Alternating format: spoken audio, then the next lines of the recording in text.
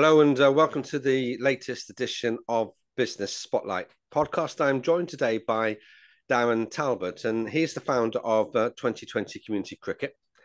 It's really exciting to have somebody involved in coaching and sports on the call, Darren. So welcome, and let's find out a little bit about your journey to being a coach and a business owner.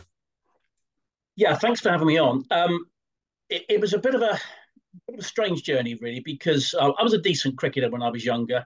Didn't make it as a professional, and did my degree, which I did in business and marketing, and then stumbled into the city because my dad worked in that same industry in mutual funds, and gradually built up a career from there. I joined a company. Literally, I finished university on the Friday and started on the Monday. But it was a tiny company, and I was doing everything from opening the front door to the post to the teas and coffees, and then all of a sudden I was building them an IT network because the three directors who were fairly senior of years didn't have a clue how to do that.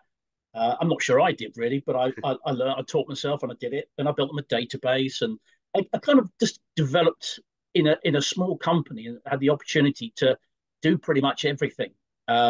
Which, looking back, was a really good grounding.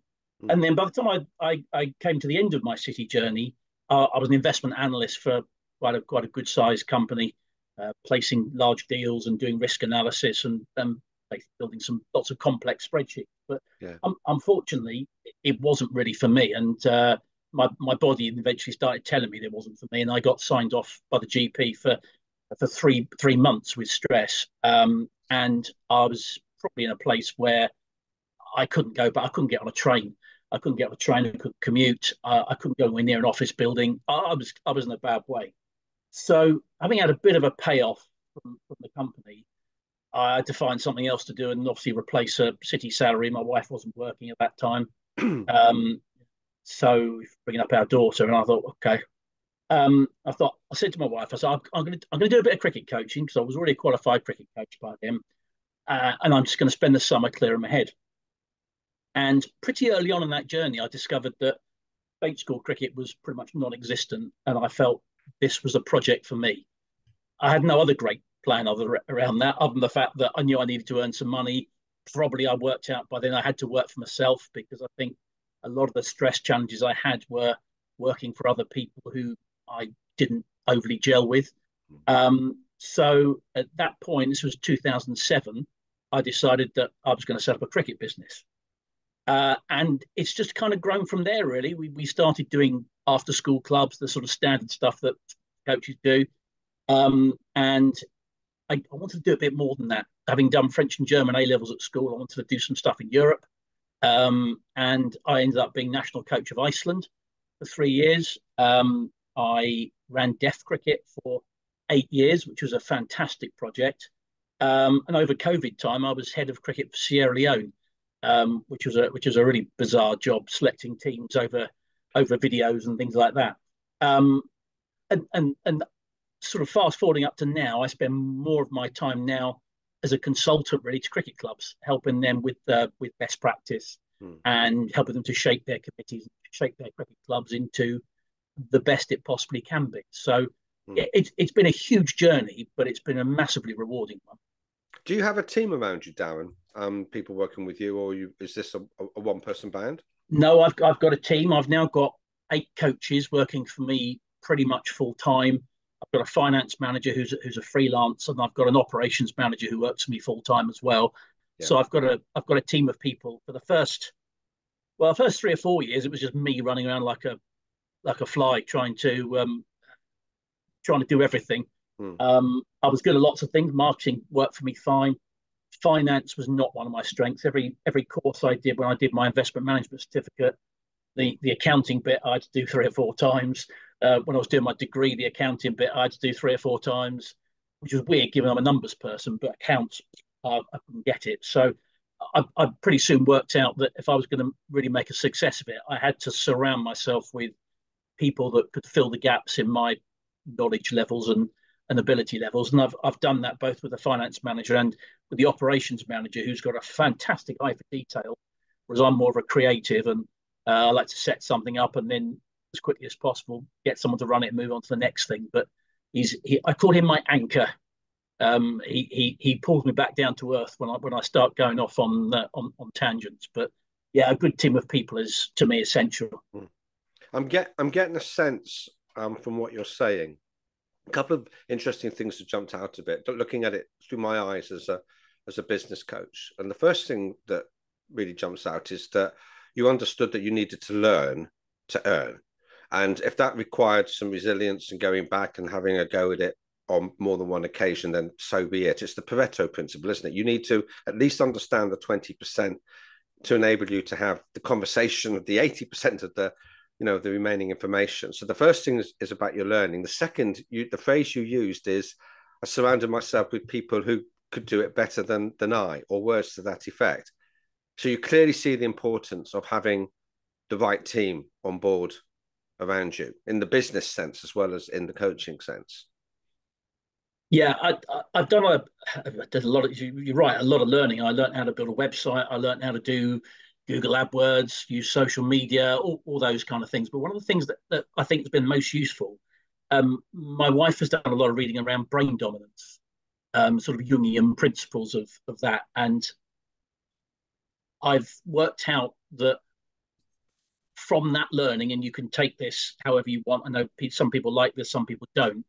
But the principles are that the brain's split into four quarters, and most of us fit neatly into one quarter. So entrepreneurs generally are frontal right, accountants and finance people generally basal lefts, and the opposites are generally where you have a problem. And that kind of highlights with me that as a creative, I struggle with the account stuff. So I kind of worked out from that how to meet people and fairly quickly work out their likely brain dominance. And then from that, trying to create a company that has the whole brain. So as well as me being a frontal right, I've got some nice, warm, cuddly people that love looking after the kids. They're the basal rights.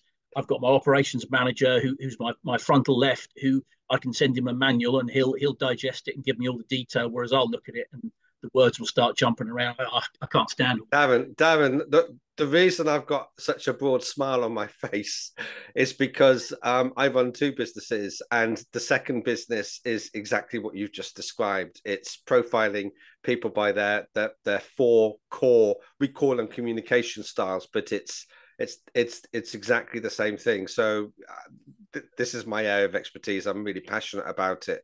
And it's fascinating to hear you talk about looking at the whole team wheel. We use team wheels to see where people are in terms of their dominance, whether they're extroverts, introverts, task focused, people focused, whether they need reassurance or detailed instructions, or all those kind of things that you're talking about. So that's why I'm smiling on that. I think that's a really important, crucial part of your business.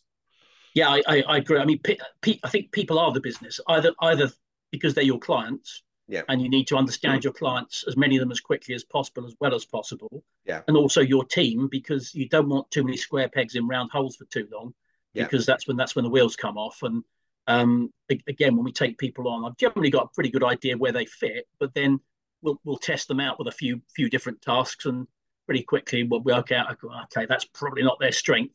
Maybe I'll take that back and I'll give them something that they're better at. And I quite enjoy that, really, because I like working with people.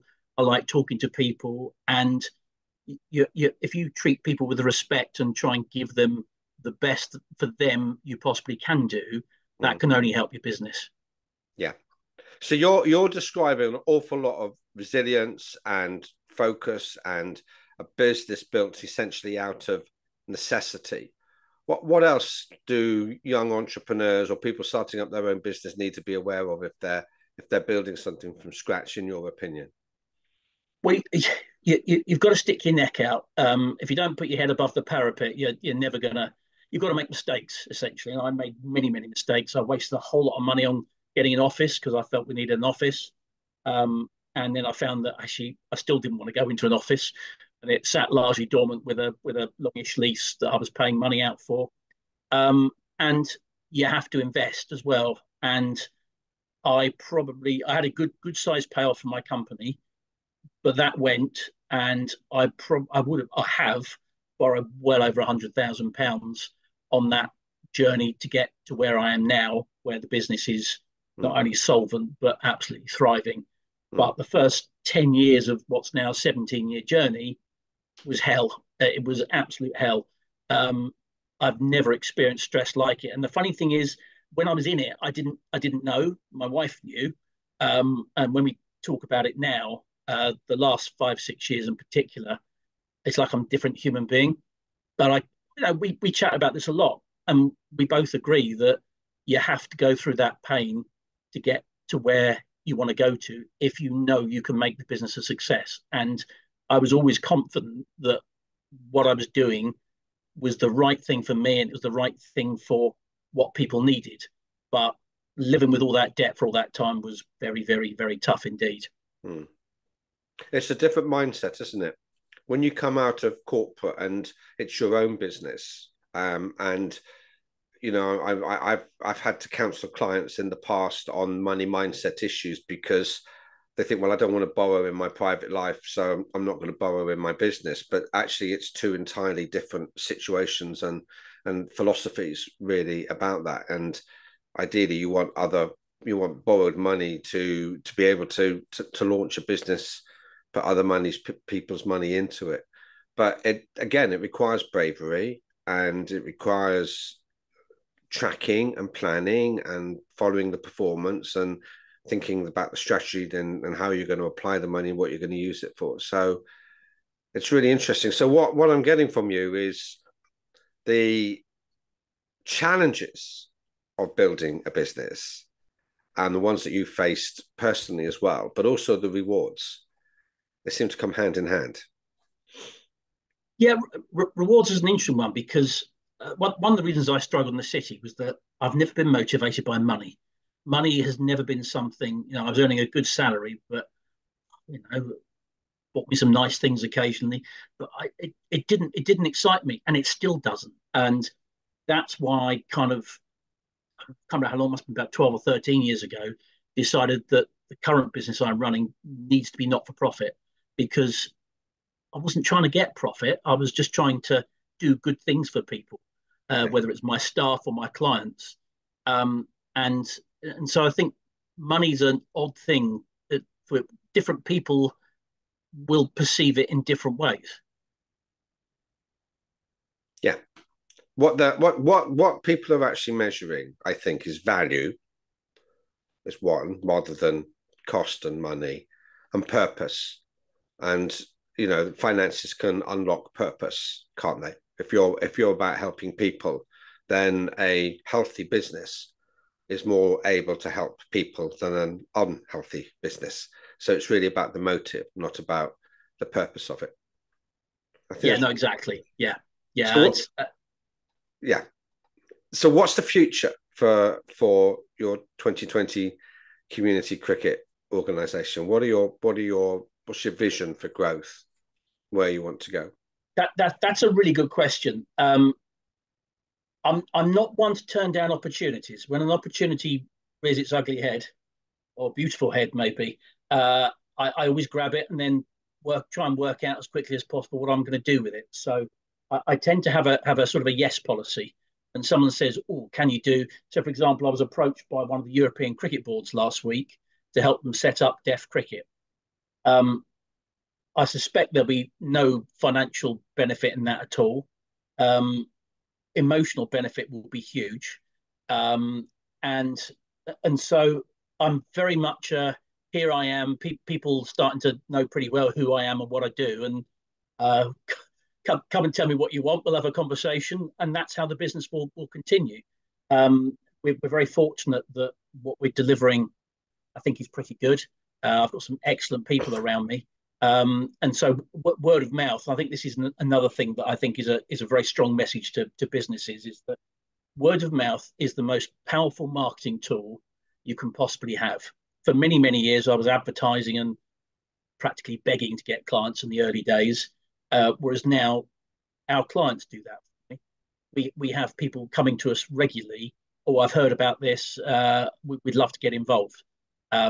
And that's not followed by a question on how much is it or where is it. It's we want to get involved because we've been told this is good.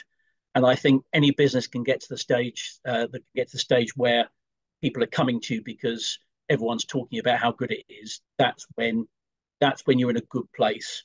But I don't believe in complacency, and I'm always checking, double checking, treble checking what we're doing and seeing if we can do it better. Because I think the worst thing you can do is go, brilliant, cracked it, that's it, excellent, we're sorted. Because things change regularly, and I'm always looking for what's next. Darren, that's a brilliant note to end this on. I think it's really been a pleasure, a delight talking to you today, and I wish you all the best for the future. Thank you.